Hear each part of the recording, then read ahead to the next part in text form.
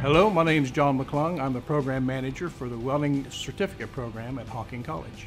The program is a 16-week program. The students will participate in all facets of welding. As they progress through the program, they can earn certificates all the way through. The outcome of the program is a 3G vertical up, which when they do one for me, their next best one goes to the state for a state credential. And they pass that one.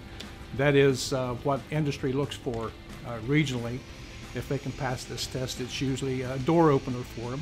Employers are calling me every day to try to fill those needs, because right now the workforce is retiring and they're wanting to replace these workers with new employees, skilled employees. We tailor the program around the employer's needs, so hopefully that we teach them what they need to know to get that first job. We're one of very few campuses that have residence halls for associate's degrees, so it's a benefit to the student that they can come in and stay here.